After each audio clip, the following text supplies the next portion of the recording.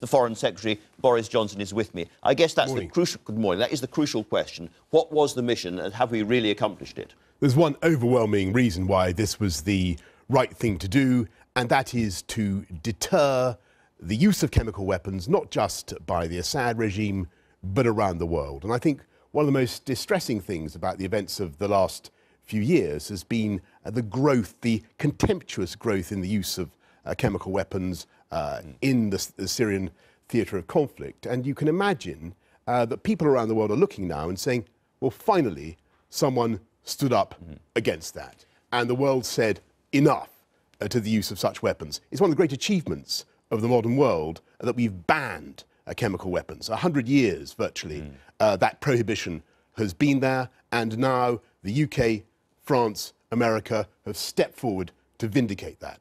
But it's also clear that because we had to warn the Russians in advance of what we were doing, so we didn't kill lots of Russians and start World War III, they will have told Assad he has moved stuff out. Do you think he still has weapons capability of that nature? I can't answer that question. Clearly, the strikes were successful on three important sites, but the overwhelming purpose, the mission was to send a message that after years now in which we've seen a series of chemical weapons strikes, 4 of them, by the way, authenticated by the OPCW Joint Investigative Mechanism, dozens of other attacks of which we have testimony. Finally, the world has said enough is enough. And I think it's important to understand the limits of what we're trying to do. This is not about to end the war. That's right, Andrew. And I think that this is not going to, we must be honest, this is not going to turn the tide of the conflict in Syria. One can hope that it encourages the Russians to get Assad to the negotiating table in Geneva, to get a political process properly going. But that is as it were, an extra. The primary purpose is to say no to the use of barbaric chemical weapons. And I want to come directly back to that. But before we do, I guess the question on a lot of people's lips today is that it now? Because President Trump has talked about being locked and loaded. Are we locked and loaded? If Assad uses chemical weapons in a week's time or a month's time or 3 months' time, will we do the same thing again? Is this the beginning of a process or is it the end of something? Well, we must hope that it is a deterrent. Obviously, that's of course. And I believe it's been a successful mission. I believe it's a timely, appropriate and commensurate mission. We can't tell. But if in 3 weeks we get a chemical attack, we can't tell how the Assad regime will respond. I believe it was the right response to what happened in Duma. The evidence was overwhelming, as your as people were discussing just now on your show, Sunday Times, yeah. On the Sunday Times. The smell of chlorine, the sight of that regime helicopter in the air. No one else has helicopters. No one else would be capable of dropping a barrel bomb of chlorine in that way. The evidence was absolutely overwhelming. It was timely. It was proportionate. And to get to the legal question, it will, I believe, if it acts there is as a genuine debate about this, isn't there? If it acts as a deterrent, which I hope it will, it can alleviate further humanitarian suffering. But if the Assad household, an unlikely thought, is watching this programme and they want to know if they use chemical weapons again, will they face other attacks? Well, there is no proposal on the table at the moment for further attacks because so far, thank heavens, the Assad regime has not been so foolish as to launch another chemical weapons attack. If and when such a thing were to happen, then clearly, with allies, we would study what the options were. Now, I think the other thing that's worried a lot of people around the country is we were so close to the Russians in all of this. Russian submarines were tracking our submarines. Russian troops were very, very close to some of the places we might have attacked and so forth. I know the hotline was going between Trump and Putin, but nonetheless, how close did we get to a confrontation with the Russians? Are you also worried about how serious and dangerous this is now getting? Well, I think it was very important for everybody to communicate very, very clearly to the Russians, to the Iranians, to the Assad regime, what this was about. This was about chemical weapons. This was about 3 particular sites. This was about our determination to send a signal, to act as a deterrent. And yes, it was sensible, therefore, to have conversations and to deconflict as far as so we told the Russians what we were going to do. I can't say operationally exactly what the contacts were, but it was very important for them in the current understandably strained relations post-Salisbury between us and Russia, for them to understand the limits of what we're trying to do. So this is not about regime change, as you say. It's not about trying to turn the tide of the conflict in Syria. It's the world sending a signal about the use of chemical weapons. We've seen the erosion of that taboo taking place in the last 5-7 years. We've got to stop that erosion. We've got to re-erect the boundary in human psychology against the use of chemical weapons. And you've been very clear that that is what this was about and nothing else. So to be absolutely clear, Assad, who seems to be winning the war, more or less mopping up opposition at this point, can carry on killing people with barrel bombs and machine guns and bombs of all kinds as long as he doesn't use chemical weapons. I'm afraid that is the unhappy corollary of this, that if we say that we are limiting our action to chemical weapons, our particular desire to reinforce that prohibition, which is what this is all about, then yes, of course it follows that the rest of the Syrian war must proceed as it will. And there's no doubt about what you say. Assad is determined to butcher his way to a kind of Carthaginian peace in Syria. It would be a great thing if the Russians, and it's only the Russians, I'm afraid, not the Americans, alas, but only the Russians, if the Russians put the pressure on him to come to the negotiating table in Geneva. Have you spoken to Mr. Lavrov since this happened?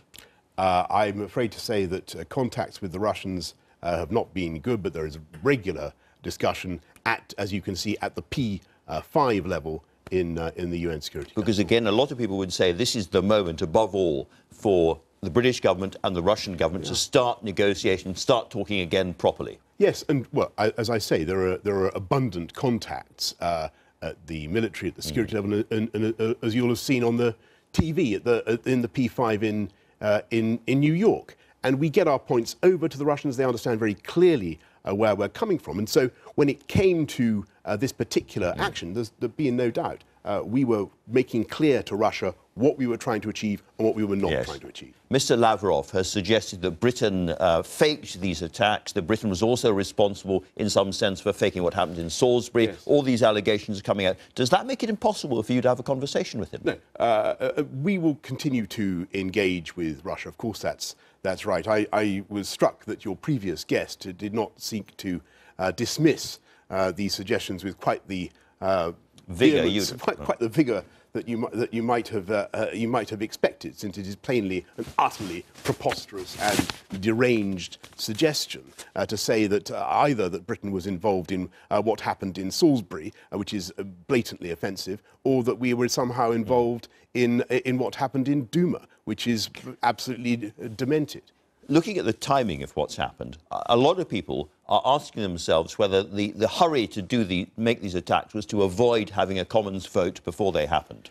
No, I don't believe that it can be sustained at all. I think the imperative clearly was to get something done that was balanced, that was proportionate, that was effective, and in degrading Assad's chemical weapons capability, but in doing it in such a way as to protect the security of our armed services, to enable them to do it with the dispatch and efficiency that they need. And there is abundant precedent, there is abundant, as you know, the Cabinet Manual and the doctrine of the prerogative power makes it absolutely clear that the NSC had a discussion, the Cabinet had a discussion, and as you know, the Prime Minister will be making a statement in the House of Commons tomorrow, which will be an opportunity for parliamentarians to hold the executive to account on this matter. Jeremy Corbyn says that he would like a debate and a vote. Would you welcome that? Well, as I say, the Prime Minister is going to be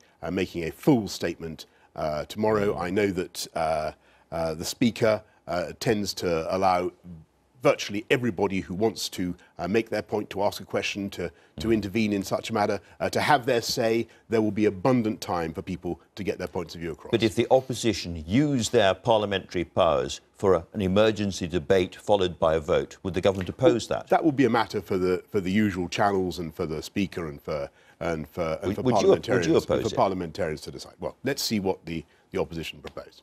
All right, let's turn to back to the Skripal poisoning case. Yes. The evidence has been suggested being very, very strong. We heard the interview from the head of Porton Down when he was less categorical, perhaps, than we expected about the origins of the Novichok.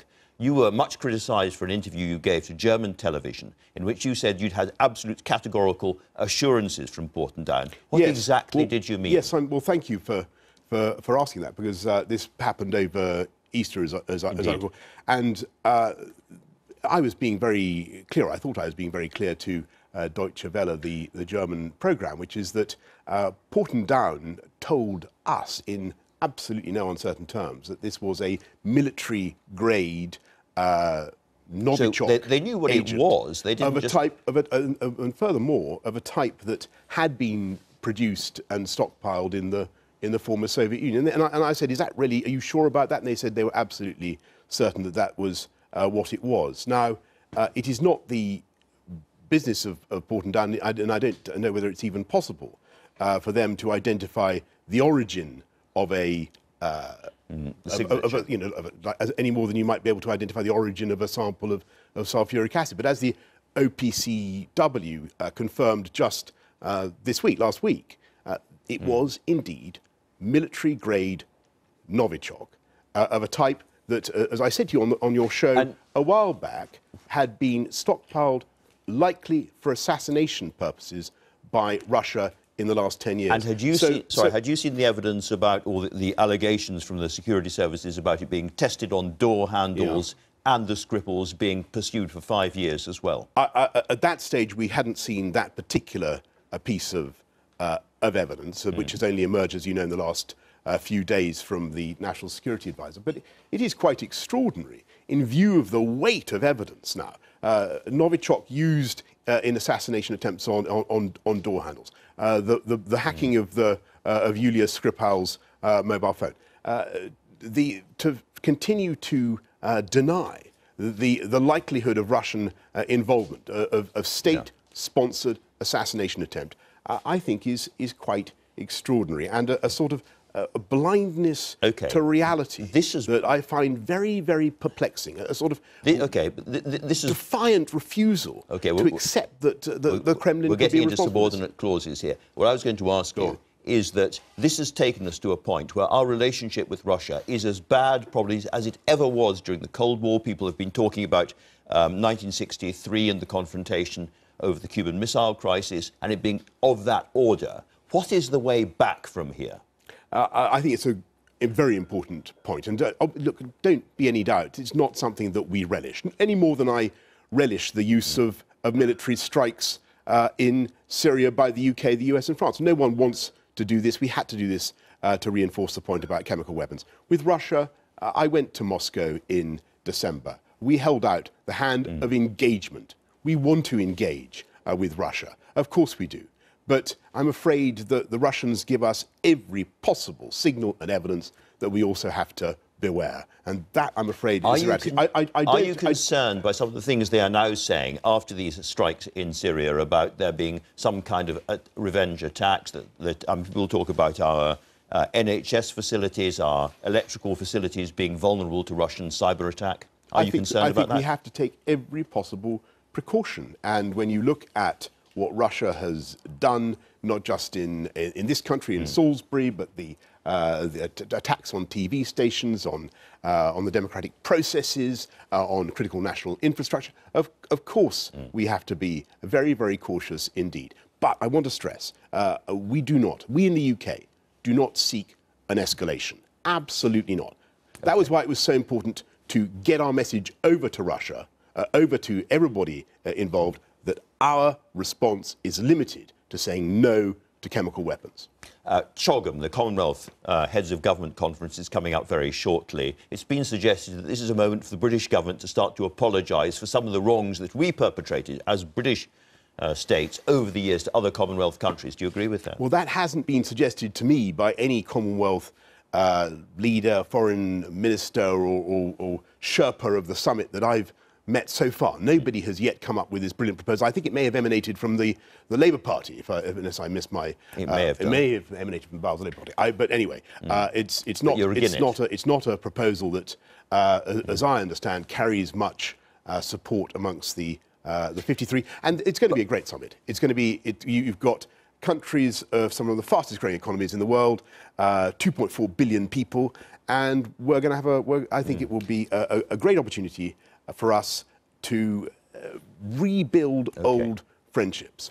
And would you like to see the Prince of Wales taking over as head of the Commonwealth in due course? That is a matter for the 53 to decide. Not for you. Finally, you'll have seen Patrick Stewart perhaps earlier on saying that there's going to be this new campaign, The People's Vote. Yeah. To bring back, and it seems perfectly reasonable, to bring back the terms that have been negotiated, the actual deal, nothing unspecific, nothing vague, nothing hypothetical, the real deal, and let people vote on the real deal. Why not?